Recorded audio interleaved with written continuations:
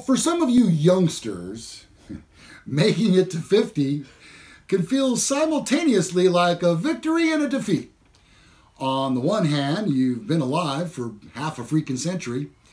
You're old enough to be filled with wisdom and life experience. That's what we call it, but it's really beer and tequila. But not so old that you feel like an antique. Right. Maybe I disagree with that. At the same time, there are days when you feel your age, like today.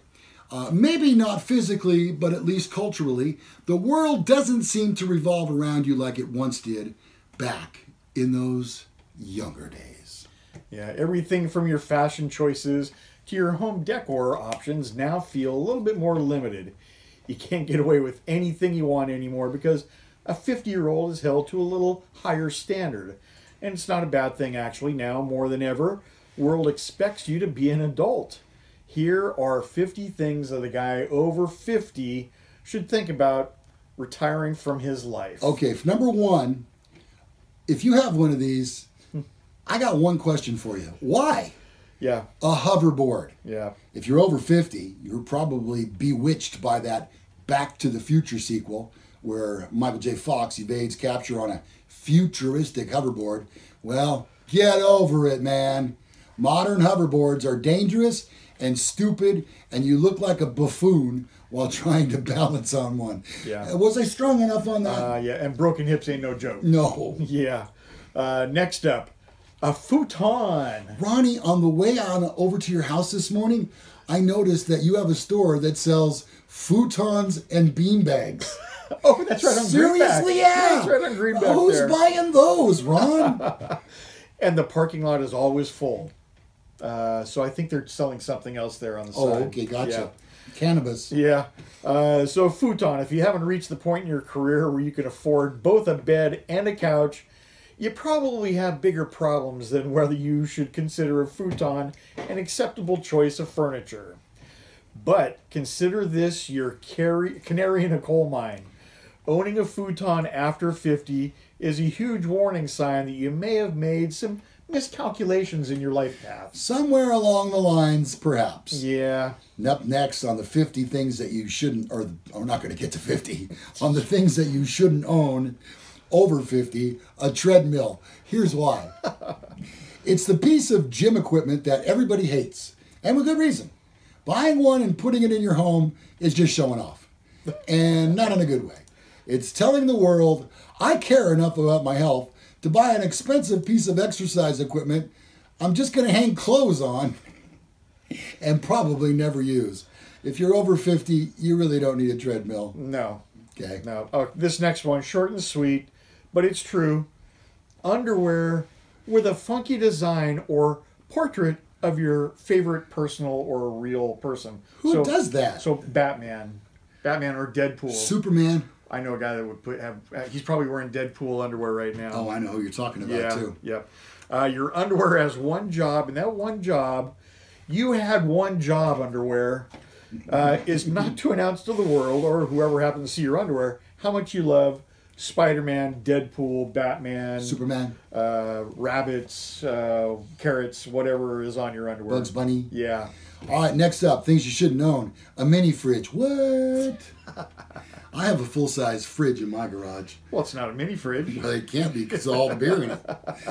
We're sure more than a few will quibble about this one, but a fully grown adult male with a mini fridge is like a grown-up mowing the lawn with one of those little plastic toy mowers.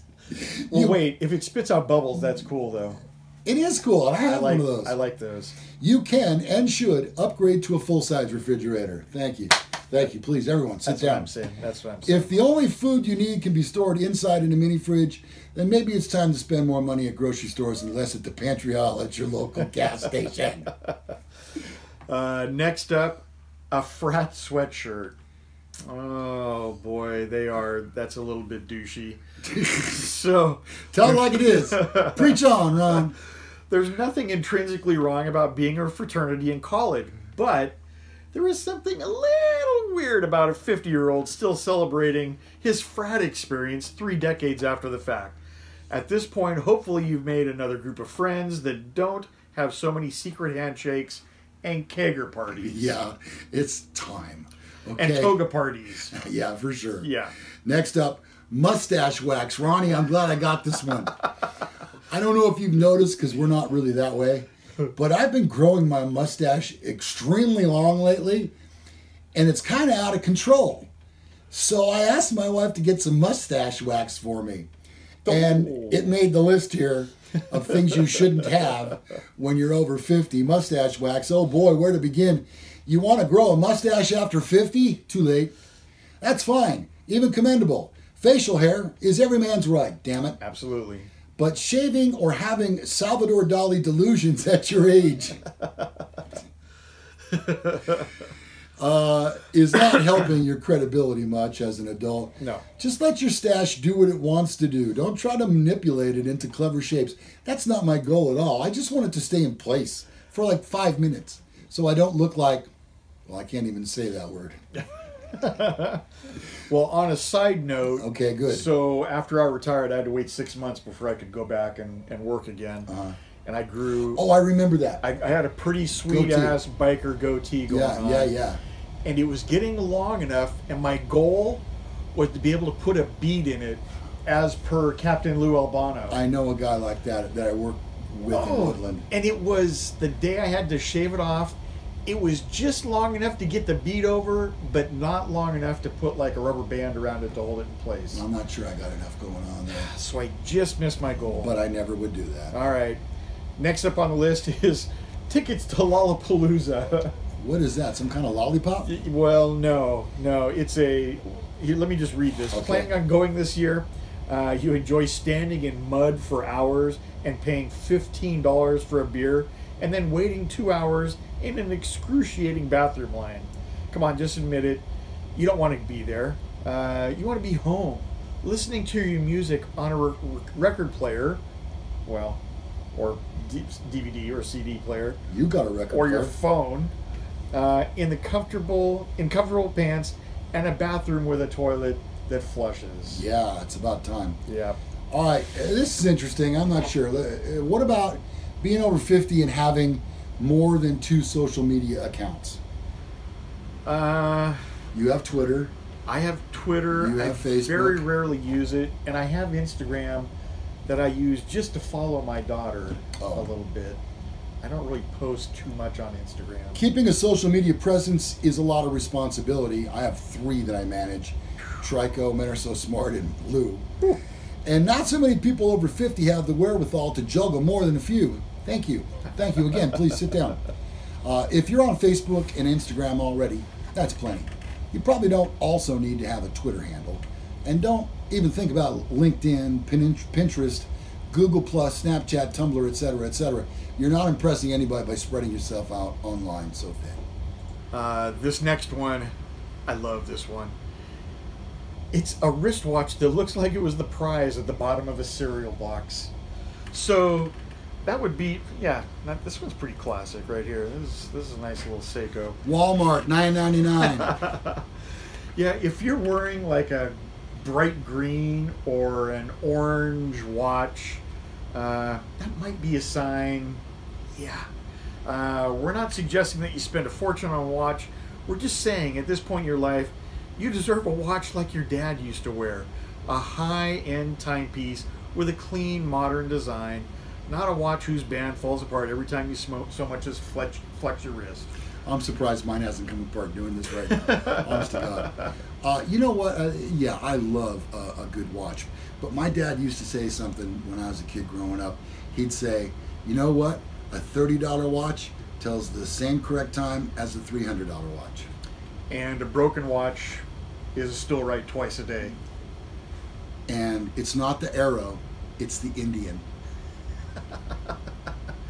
What does that have to do with anything, Ron? I don't know. I'm not sure either. Jeans that don't quite fit. Uh-oh. Guilty. You gotta start buying dad jeans. I gotta start buying 42 instead of 40 now. Whether you're waiting to lose just a few more pounds so you can squeeze into them, or you like the way the jeans make you look, these pants are unbecoming on a man of your age. If you're over 50, you're embarrassing everyone, especially with those 50-year-old thighs. Man, that ain't no joke. let's see. This next one. Oh, God. I hate these things. Crocs. Oh, yeah. Oh, who has those? They're the worst. First of all, they're ugly. They cannot possibly be comfortable. So this goes on to say it's not that they're just the ugliest shoes that humankind has ever created, or that they give your feet a polka dot tan. It's that Crocs are hurting your feet, according to podiatrists. Yeah. The open back and loose strap can wreak havoc on your heel and shank. And you know the what will start to break down after you're 50, so don't take care of them. That's your feet. Yeah. You know what? Have you ever had plantar fasciitis? I think I have when I was younger, but I haven't had anything like that lately. It's so painful.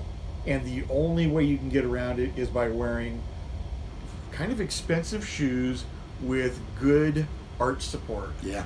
Crocs, especially if you're on your feet all day. Crocs are neither of those. Okay. Yeah.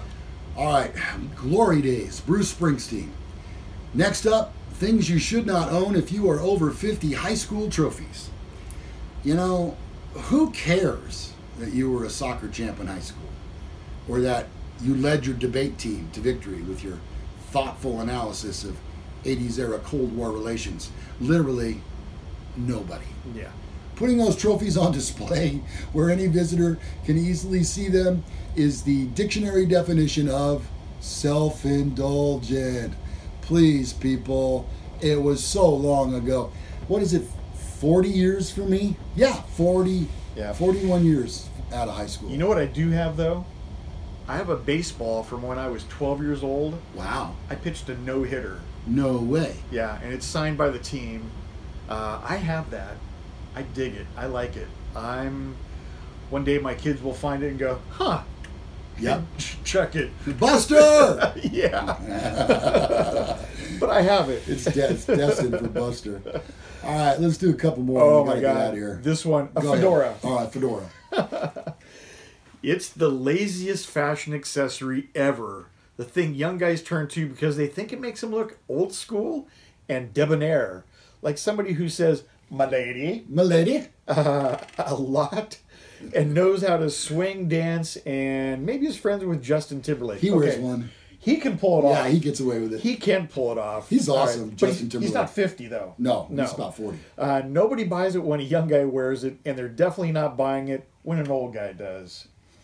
And you know, if you're wearing it to cover your bald head, yeah, people figure that out pretty quick. At some point, somebody's going to see it. The hat's going to blow off. There's no chin strap. All right, Ronnie, let's wrap up with this one right here. Okay.